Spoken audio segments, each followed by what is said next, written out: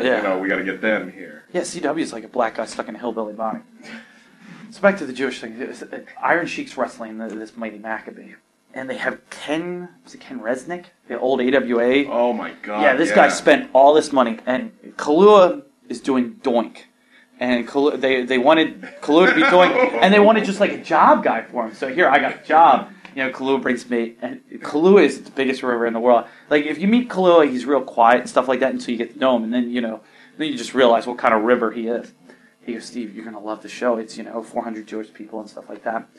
He goes, but the main event is the Mighty Maccabee versus the Iron Sheik. And you know the Sheik, you get him in front of a microphone.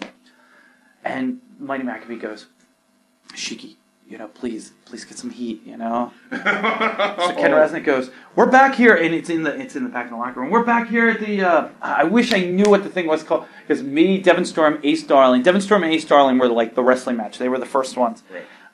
And they'll tell you the same story. And we're all sitting there. It's Kalua, me, Kalua as Doink. It's Doink number 32. Me, Devon, and Ace. We're the young guys plus Kalua. And they go, Sheik, tonight you got the Mighty Maccabee. Arretel! Oh, you no good Jews out there with your cheapness, and you're running the Hollywood, and you steal from the good Muslim people. Arretel, all of you, you should have died all in World War II. And everybody's kind of no-selling, except for Devon Storm, Ace Darling, Steve Corino, King Kalua, as were.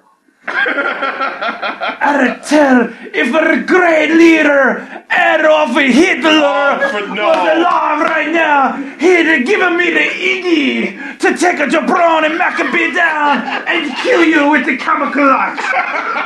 You'll see that? God the hell, Jew.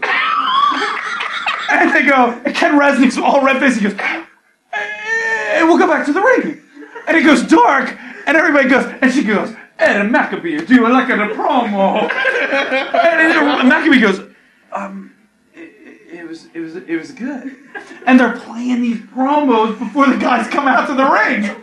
So we're sitting there, and I go, oh my God. And Kalua's in hysterics. Because no one else is really watching the promo. Kalua's in hysterics going, wow, this is the greatest thing I've ever seen. Me, Ace, and Devin with like a combined age of like 22 are going, oh my God, we've just seen racism at its most extreme. Yeah, so they do this thing, and like there's like the little Titantron, and there's 400 Jewish people in this little building. I tell you, all Jewish people, you run into Hollywood, you steal from the Muslim people, right? And the guy comes out, and she comes out, and there's total silence. Because these Jewish people can't even believe that he said it.